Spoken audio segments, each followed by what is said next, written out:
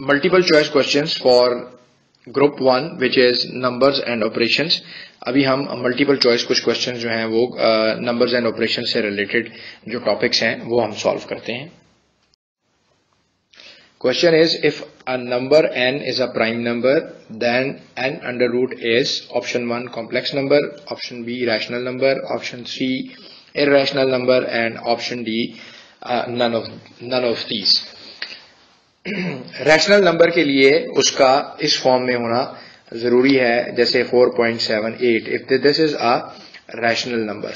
हमें पता है कि प्राइम नंबर्स जो हैं उनको फैक्टराइज नहीं किया जा सकता, तो प्राइम नंबर का जब भी हम अंडर रूट निकालेंगे तो वो एक इस किस्म की वैल्यू आएगी जो कि नॉन टर्मिनेटिंग है। तो हमेशा जो इस तरह की वैल्यू होती है वो इर्रेशनल होती है। तो इसका क्वेश्चन का आंसर है part C, irrational number.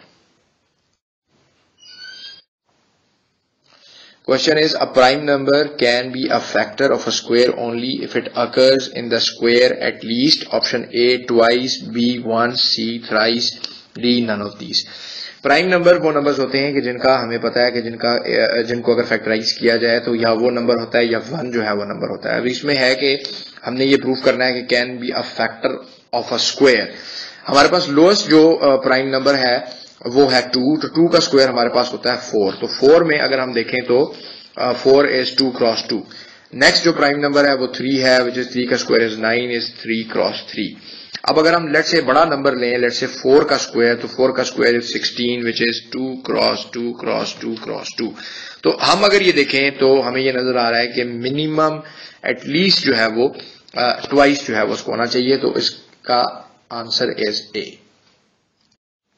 Question is, the additive identity in a set of complex number is option A 1 1, B 0 1, C 1 0 and D 0 0। Complex number अगर हमारे पास A B की फॉर्म में है तो एडिटिव आइडेंटिटी वो होती है कि जिसको अगर उस नंबर में ऐड किया जाए तो सेम आंसर है। तो इसमें हमारे पास 0 0 जो है वो ही इसका आंसर बनता है कि जो कि additive identity for complex number बनती है। तो the option is D. Question is, the multiplicative identity in set of complex number is option A 1 1, B 0, 1, C 1, 0 and D 0, 0। Multiplicative identity वो नंबर है कि जिसको हम मल्टीप्लाई जब करें कॉम्प्लेक्स नंबर को तो वही वैल्यू जो है वो आनी चाहिए। तो इस सिनेरियो में हमें 1 क्रॉस 0 ही वो नंबर है जो अगर हम मल्टीप्लाई करें तो हमारे पास आएगा। इसका प्रूफ अगर आपने देखना हो तो आप अपनी टेक्स्ट बुक के पेज नंबर 15 चैप्टर नंबर 1 में आप इसका प्रूफ जो है वो देख सकते हैं कि ये किस तरह से जो है ये सॉल्व होता है। Question is, the multiplicative inverse of a complex number xy is option A x over x square plus y square,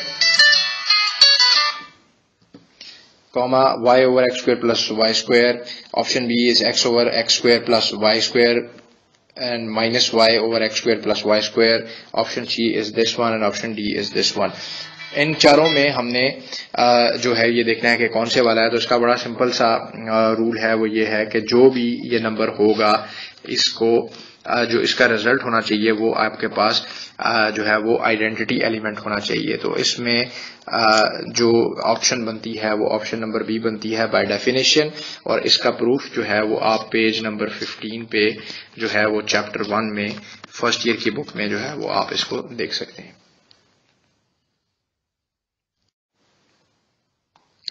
question है, the members of a Cartesian product are called a real numbers, be ordered pairs, C elements, D none of these.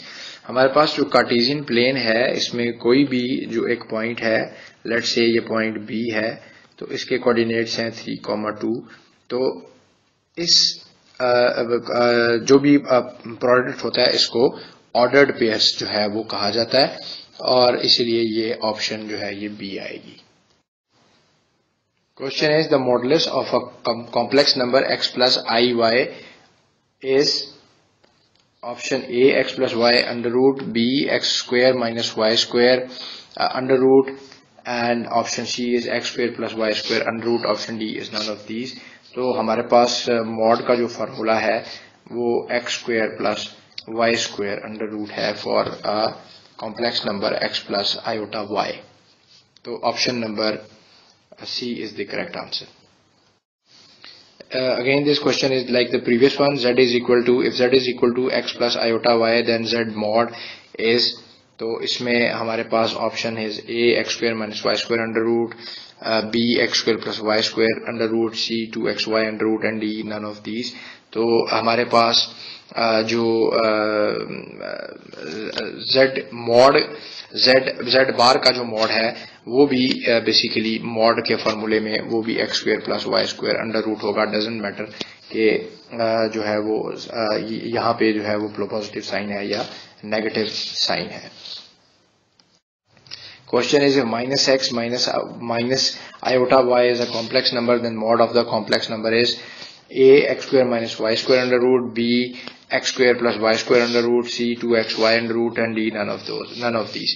तो हम already ये देख चुके हैं कि हमारे पास जो है वो x और y जो है इसके साइन पे ये चीज जो है ये डिपेंडेंट नहीं होती, और मॉड जो है वो कॉम्प्लेक्स नंबर का वो हमेशा जो है वो x square plus y square under root ही होता है.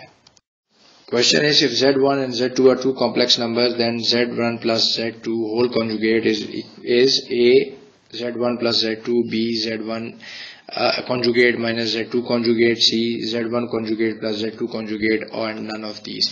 हमारे पास जब भी Z1 plus Z2 का होल कॉन्जुगेट हम लेंगे तो हमें ये चीज पता होनी चाहिए कि this is Z1 conjugate plus Z2 conjugate. इसका जो प्रूफ है इस रिलेशनशिप का वो आप देख सकते हैं on page 21 and 22 of chapter 1 FSc-I की जो किताब है इसमें इसका प्रूफ जो है वो आप देख सकते हैं. But this is an important relationship which you keep in mind, और इसलिए ये जो आंसर है वो C आंसर है.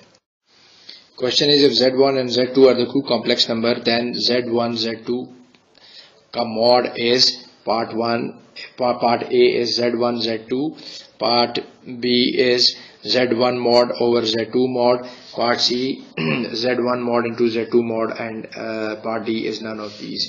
तो ये भी रिलेशनशिप जो है ये बड़ी इम्पोर्टेंट है जो कि याद होनी चाहिए कि Z1 Z2 whole mod is the product of Z1 mod into Z2 का mod. ये भी जो प्रूफ है this you can see on page 22-23 of the book 22-23 chapter 1 of FSc-I की जो मैथमेटिक्स की किताब है उसमें आप इसको देख सकते हैं. So the answer is C.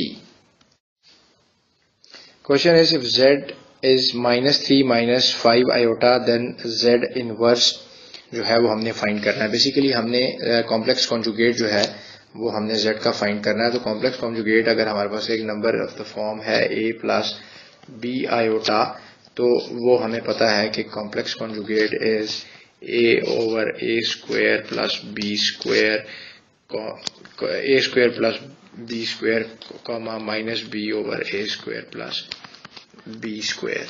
तो इसी रिलेशनशिप को हम जब देखते हैं तो हमें ये पता लगता है कि A जो है वो इसमें -3 है एंड B जो है वो -5 है. तो यहाँ पे हम जब A को हम देखेंगे तो ये हमारे पास -3, A square plus B square is 9 plus 25 is 34, and B जो है वो -B माइनस माइनस प्लस हो जाएगा तो 5 ओवर 34. तो we can write this as -3 over 34 plus 5 over 34 iota. तो ये जो है ये आंसर जो है वो A आंसर बनता है इसका.